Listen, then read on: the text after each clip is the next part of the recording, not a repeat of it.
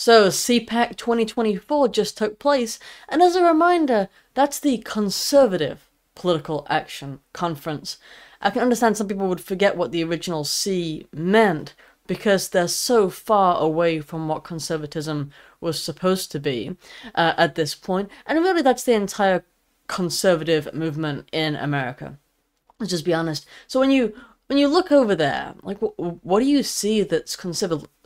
Because you see, like, republicanism, and you see, to some degree, some Trumpism, obviously, but actual conservatism, actual desire to conserve traditional values and Christian values, do you see that? Because what I see are things like Lady MAGA, while those who are, further on the right are kicked out because they make CPAC look bad, they think, people like him are allowed in. So if you don't know, good for you, but I'm gonna ruin it.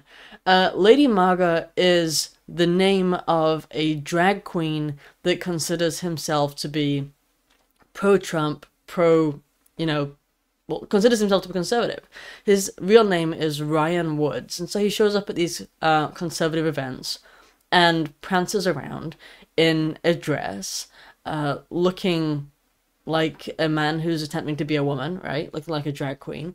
And there's people are supposed to cheer and be glad because he's on our side, and therefore it's great. And it's not. There's nothing conservative about it. It's just degenerate.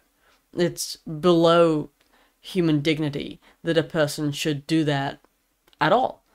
And, there's this strong desire to completely separate and sever, like, the whole drag queen movement from transgenderism, that they're entirely different. And it's true that there are differences, but they're both born from this same degenerate desire. So with transgenderism, you kind of take it further by engaging in, well, first of all, you do it full time. You have the delusion that you actually are the other sex. And in many cases, they, of course, engage in bodily mutilations, whether that be via hormones or via surgeries. But the drag queen who is, dressing up as, a transvestite, basically, who's doing that, they're engaging in a type of degeneracy all by themselves. It's an offshoot from what you might call the homosexual movement, of course. There's nothing conservative there. These people previously would have found that to be a shameful exercise and wouldn't have brought it up at political functions. They would have kept it in some shady bar that nobody wanted to go to. If they actually came out of the house dressed in such a way. And instead now we have them showing up at conservative functions fully allowed to just engage in this as if it's normal. And that's what it comes down to, is the normalization of such degenerate acts, right? Which is also what transgenderism does. Is it takes this and pushes it into the normal daily life of people who didn't want anything to do with this. And yes, ultimately, of course, it pushes it on children, but I don't think it should be pushed on society either. I think we're a little too prone to saying, well, just keep it away from our kids and then everything's okay. It's like, no, your kids are going to grow up in a society, right? You can't entirely just say, as long as it's not in our schools, we're fine. As long as it's not just in our libraries directed at kids, then we're fine. No, because we actually have to have a culture. We actually have to have a society, and that's the thing in which those children will grow up. There is no insulation entirely from that we can live in our little degenerate world, but our kids will be safe as long as they're in schools. They'll just be protected from it. That's not how it works.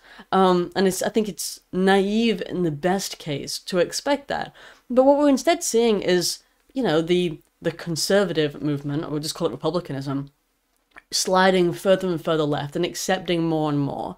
And so now all they can say is, well, we're against, mutilating kids. Like, that's our line. Like, you kind of slipped pretty far already by the time that's the only line that you have. And pretty soon it's like, well, we're opposed to mutilating kids in some scenarios when the parents don't consent. And it'll just go further and further, honestly, because there is no grounding. Because conservatism was supposed to be the traditionalism, grounded in traditional traditional values, when you depart it from that, when you divorce it, if you will, there's nothing upon which you stand, and therefore, yes, you're going to have this, I was going to say slide toward the left, but it's not. It's more like a slide down directly into hell, and that's really what they're going toward.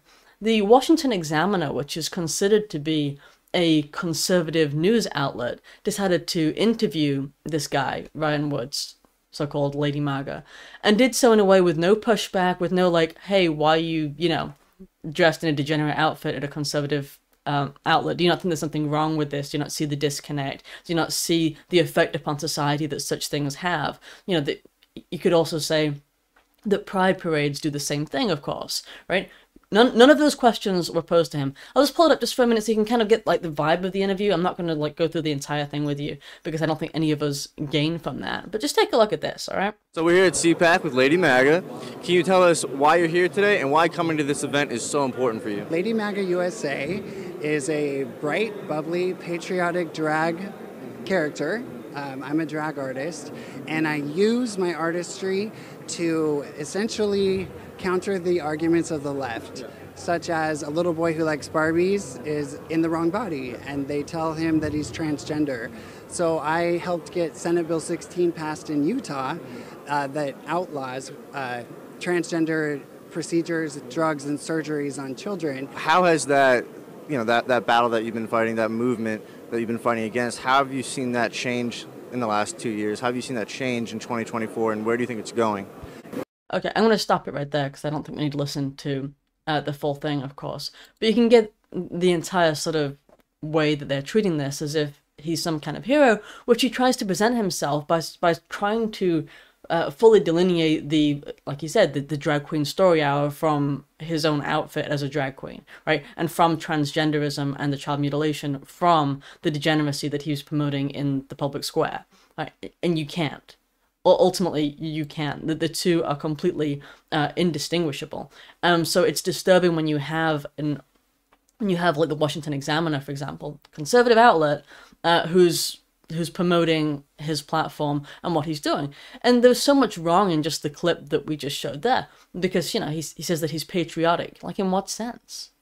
Like, what is America to you? Do you think the founding fathers would be in favor of this? Like, is that his argument? I'm not sure. Or in the modern sense, is this good for the nation? Is this good for the country, what he's doing? No, it's unbelievably anti-American and anti-patriotic in the modern sense and in the historical sense. You can't fix that.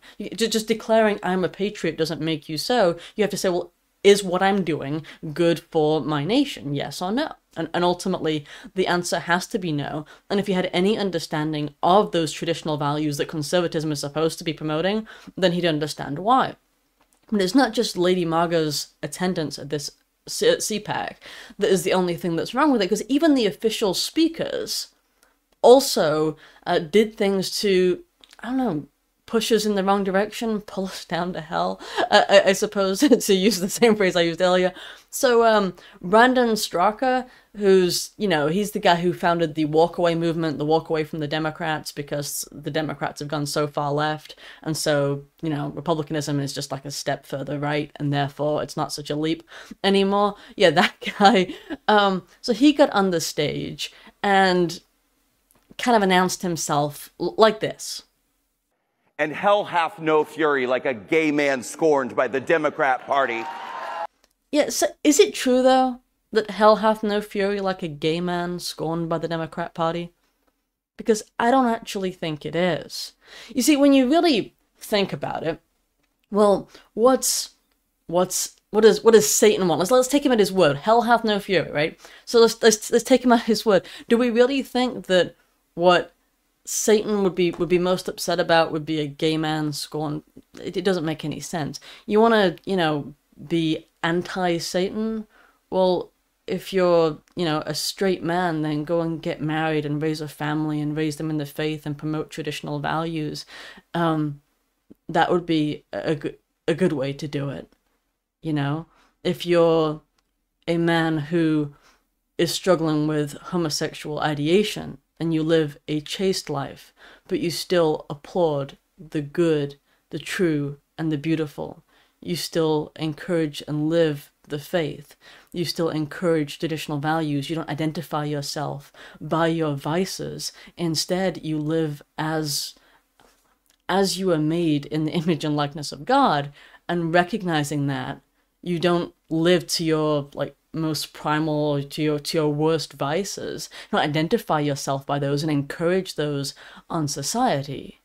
You be your best. You be who you were made to be, quite literally, which is not to just say, hey, I'm a gay man and therefore, this is just some joke and I identify myself primarily by that, because that's his entire identity on stage.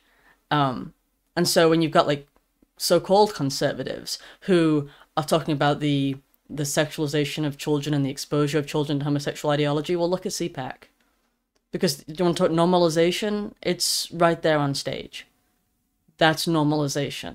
And I know it seems a little bit unusual to hear somebody who is talking like I'm talking, as if, promoting homosexuality is a bad thing, because it is. But that's what actual conservatism looks and sounds like. Like someone who actually wants a culture that's worthy of the name, and a civilization likewise. And to do that, we actually have to be willing to have values and to enforce them and encourage them, and to say that some things are wrong, some are right, and the truth is discernible. That what is good is not just relativistic. And instead, that what you have at CPAC being promoted is the idea that what is right and what is good is so relativistic that we're just slightly behind where the Democrats are on their way to promoting the worst degeneracy that they can possibly think of. This is not conservatism. It never has been. And if we're to fix the direction of the country, this has to be fixed.